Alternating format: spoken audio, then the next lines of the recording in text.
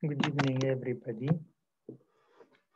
I'm delighted to present my second presentation with you and have a minor contribution to help you about a very critical topic in the research, even in other disciplines, but mostly is a critical issue in academic field, which it is plagiarism. What is plagiarism and what is the negative impact of plagiarism? How to avoid it in 5 easy and important steps. This will be our topic today.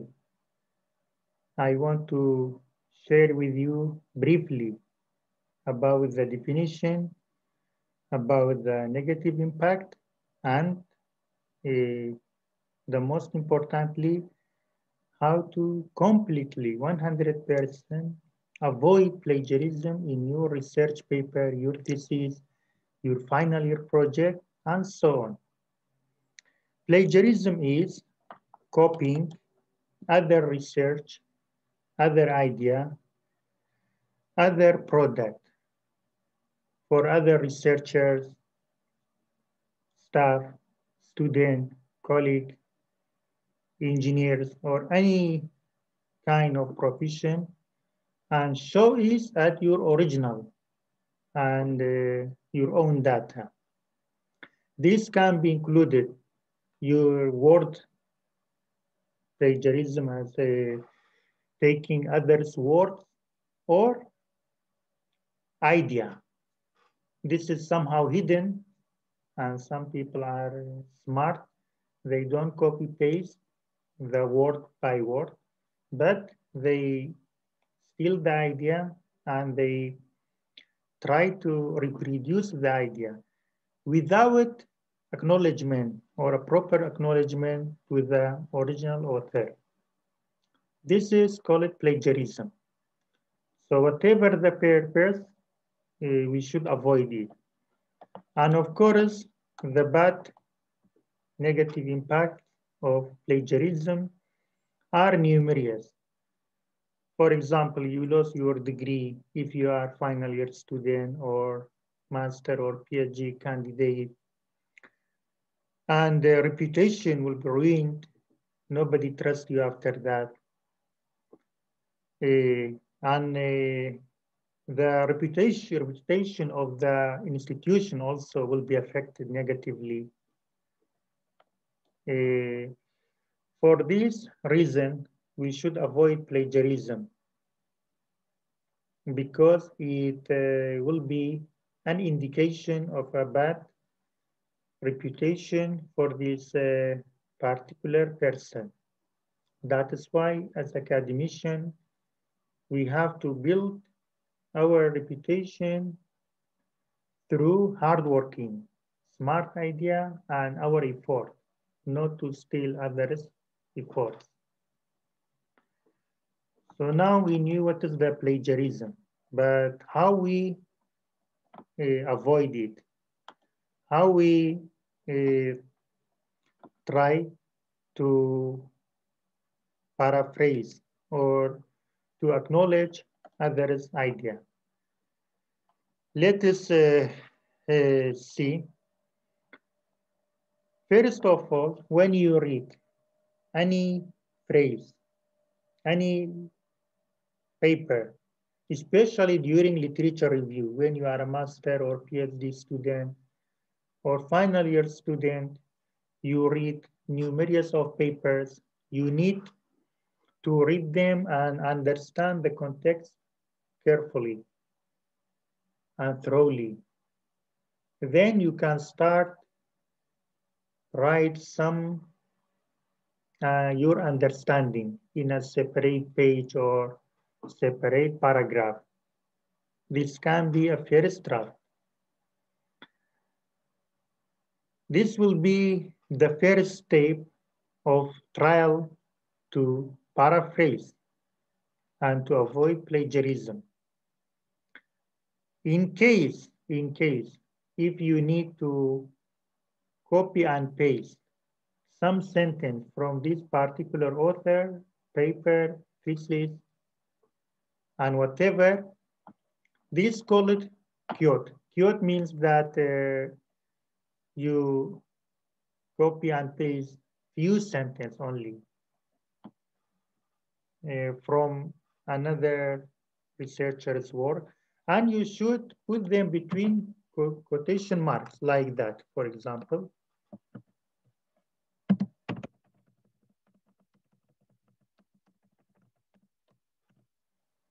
When anybody read that, they understand that this is the quotation marks. When they see this quotation mark, they understand that this is exactly word by word from other people. But there's a note we should take into consideration. The quotation should be as little as possible, as much as possible. By time when you grow your academic skills, knowledge, and writing style, you should completely avoid the cure unless it is very necessary.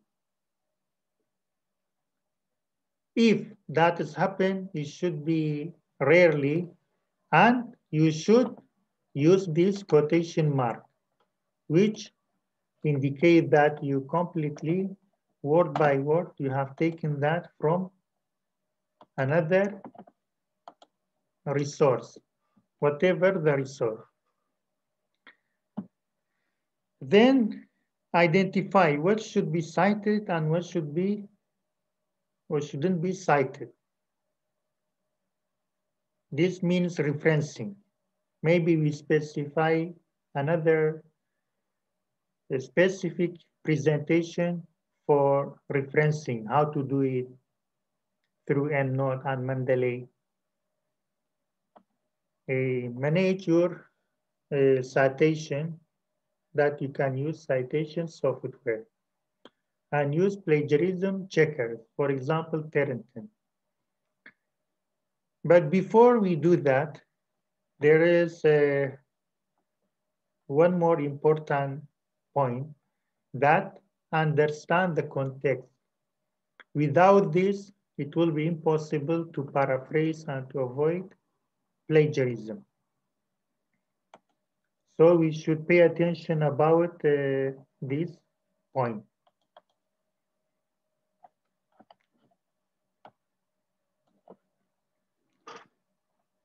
So the plagiarism is not only copying others word by word.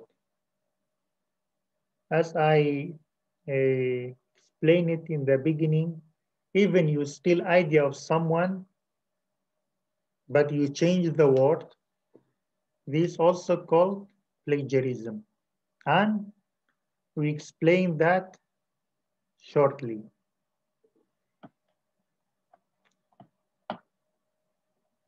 Let us see this example. This example. It is about the elephant.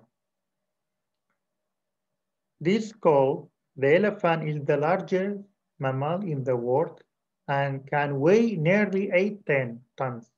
It has, look, there is a quotation mark. What does that mean? The text between quotation marks are borrowed from somebody else. So this is the original text. And the text between quotation marks are considered quote. If we want to paraphrase, we have the same text here. We have the same text here in bold. Let us look how it was paraphrased. The elephant is the largest mammal in the world and can weigh nearly 8 tons. This is almost same. Its large floppy ears help to cool its body and protect it from insects. It is proboscis that runs from its head to the ground, means that it is too long, its nose, and is used as a tool and for drinking and bathing. So this can be a source of paraphrasing, and the author could reduce plagiarism. So he just copied and pasted the first sentence, but the rest from here, I mean the quotation mark, if we compare these two parts, we can find that it has the same meaning, but in totally different phrases and wording. Let's call it paraphrasing. And shortly we explain how to paraphrase. This is very important, but this is just for example. Some people, they use the text, they just find synonyms. For example, instead of massive, they use great. Instead of large, they use huge, and so on. For example, let us have look here. This is the original text, and this is the author thing is paraphrasing to avoid plagiarism. Instead of elephant, he used pachyderm. Use the same sentence here. And after that, its weight is anywhere from 500 pounds to 8 tons. So he just played with the word. It has a huge body. Massive body became huge. Large ears became big. Long trunk became extended trunk that can pick up objects. Using it to hand up or pick up objects. Here it just right can pick up objects. Sound warning, here as a horn to trumpet warning. So just change warning. Here is written, an arm raised in greeting to a host for drinking water. Here written, greet others, drink water or bathe. So as we can compare from here with here, the wording are quite similar. And the sentence is quite similar. Unfortunately, the author believes that he successfully paraphrased and avoided plagiarism. But unfortunately, the updated versions of plagiarism softwares can detect this kind of playing with words, let us say playing between two brackets, playing with wording very easily. And it's still considered plagiarism, and all the effort of this researcher will be useless. This one, call it patchwriting. Patchwriting has a difference with paraphrasing. In the paraphrasing, as we found here, the researcher, yeah, it's true, he copied the first sentence, but for the rest, he doesn't change only words, but he changes the idea, or expression. So it is not just finding synonyms and using words. For example, here have massive body, large ears, long trunk.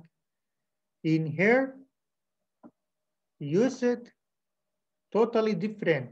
It is large floppy ears, help to cool its body. So it's totally use a different uh, idea and expression. And later I will do that, the paraphrasing in my own research paper. I am writing a review paper now. But before we go there, let us explain the important 5 steps, how to avoid plagiarism in only 5 steps. Let us see. First of all, read. Understand the text completely. Read several times. Read thoroughly. Understand the context. Start from abstract. Then look up at the conclusion. Later, for example, you look up table and figure, use the scan and skim skills. After that, step by step, you increase your reading and understanding of the particular text in that paper. Without proper reading, it will be impossible to start a paraphrasing. Or in that case, maybe you do patchwriting instead of paraphrasing.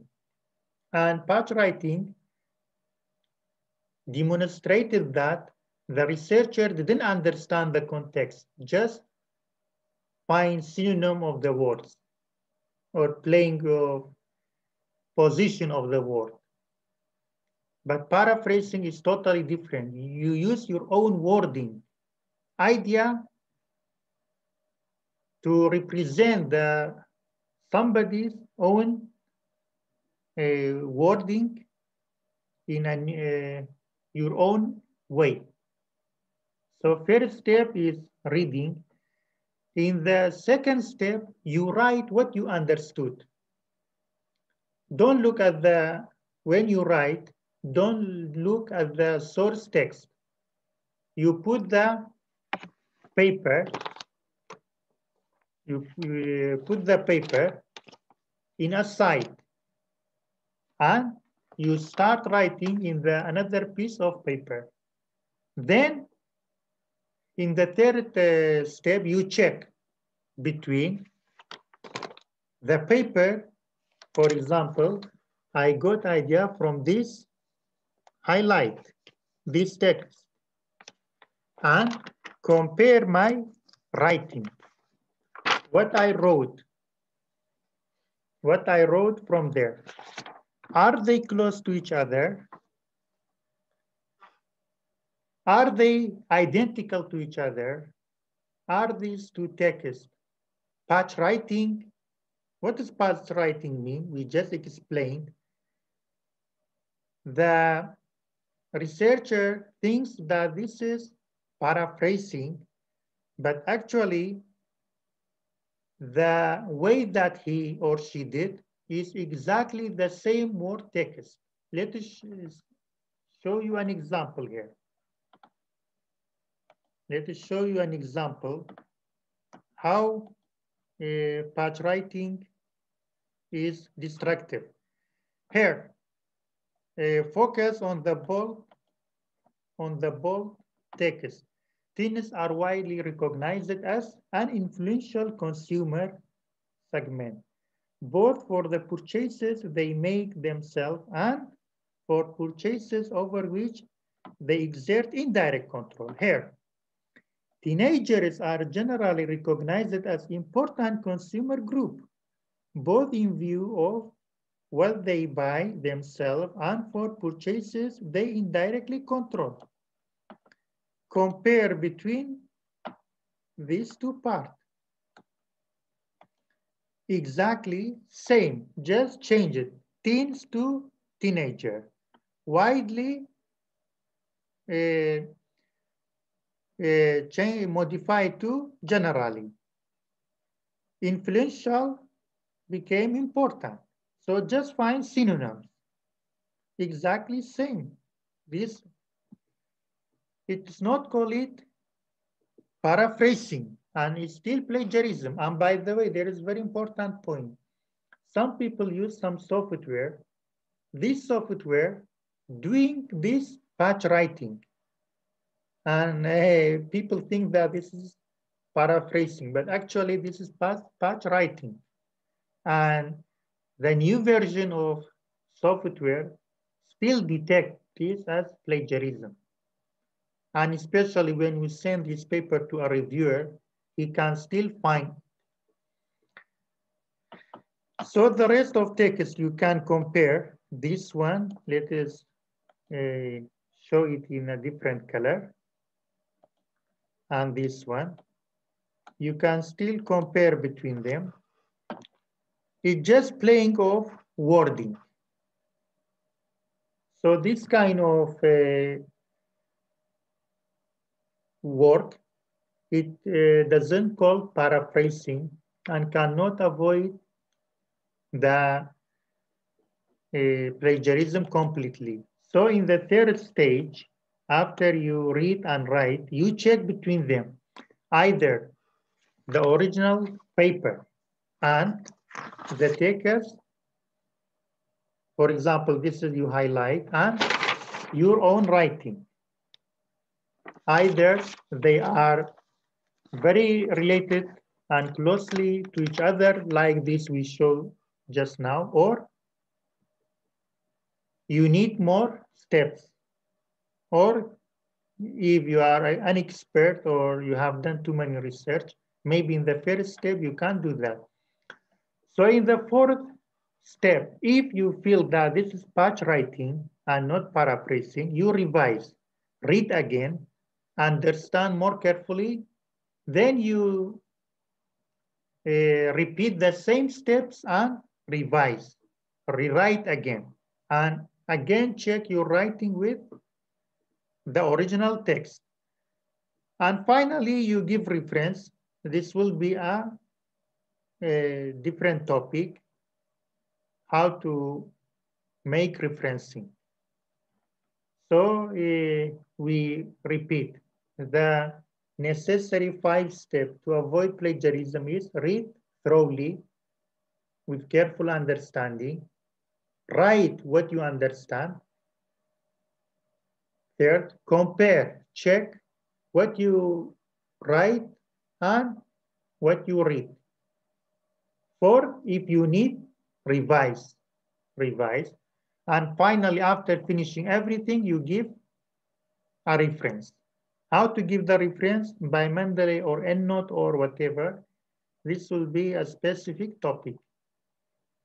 So now I want to show you a true example, my review paper.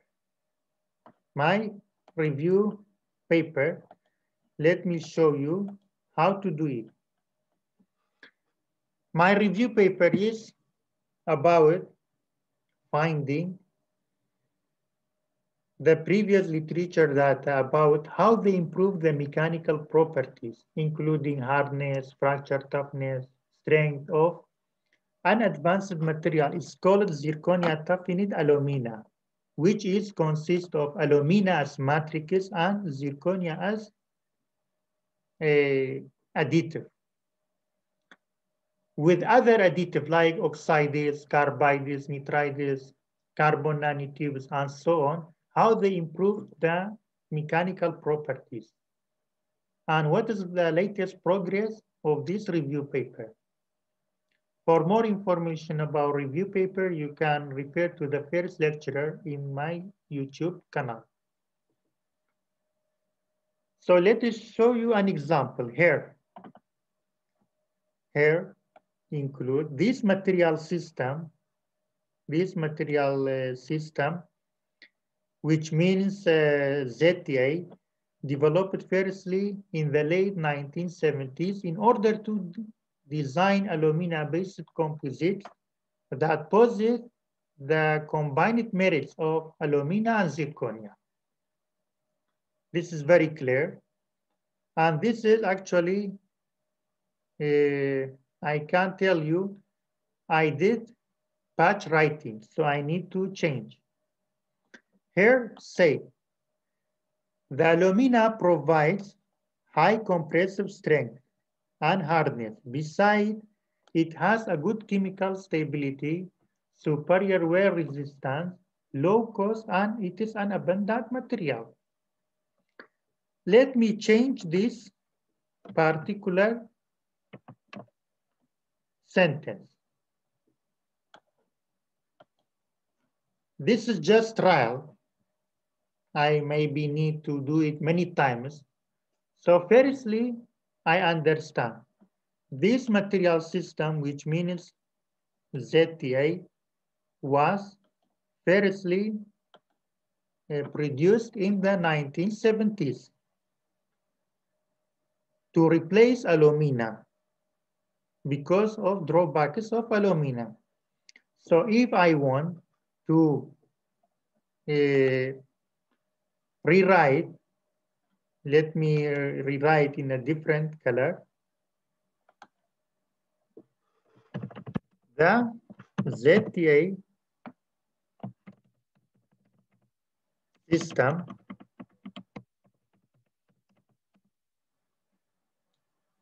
was developed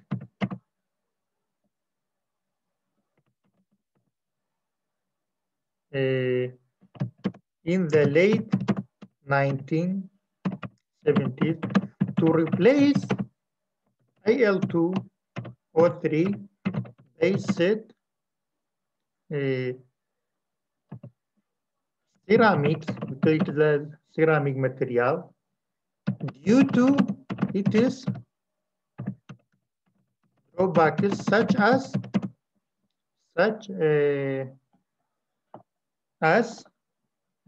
brittleness.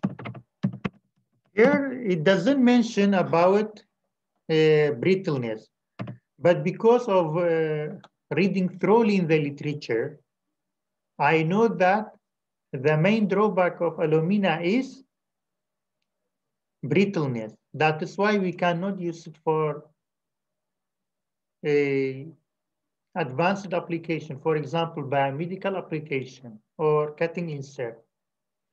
Therefore,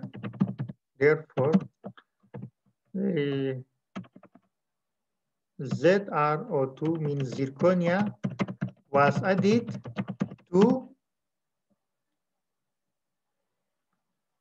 add merits to the matrices or to the alumina matrix.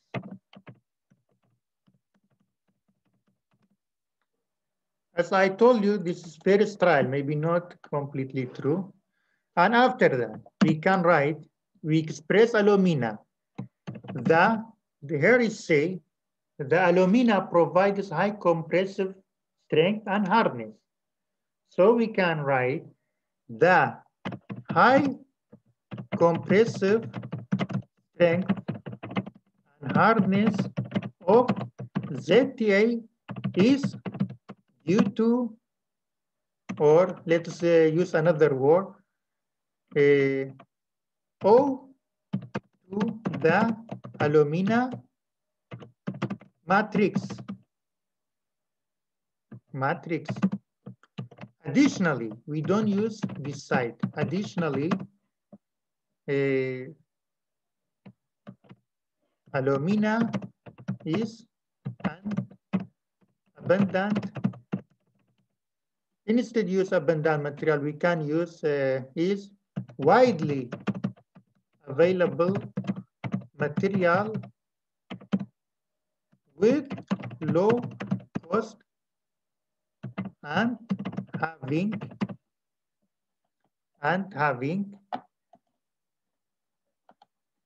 here written about good chemical stability, superior wear resistance, and having superior wear resistance, and instead of we write again good chemical stability, highly resistance to chemical reactions. So this is just a first step. Now we read, write own word, and the third step, check, compare. The original text here, this material system was developed firstly in the late 1970s in order to design alumina-based composite that possess the combined merit of alumina and zirconia. Here I written, the ZTI system was developed in the late 1970s to replace alumina-based ceramic due to its drawbacks, such as brittleness. Let us correct grammatical. Therefore, zirconia was added to instead of that to provide merits to alumina matrix. The high compressive, so that means this second sentence means zirconia added to the alumina matrix, both of them together have new merit which they were not available in the original alumina alone or individual zirconia. And here we write the alumina provide high compressive strength and hardness. Here we rewritten the high compressive strength and hardness of ZTA is related or are related to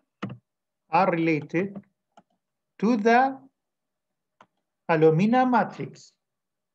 Additionally, alumina is a widely available material with low cost, or we can write a widely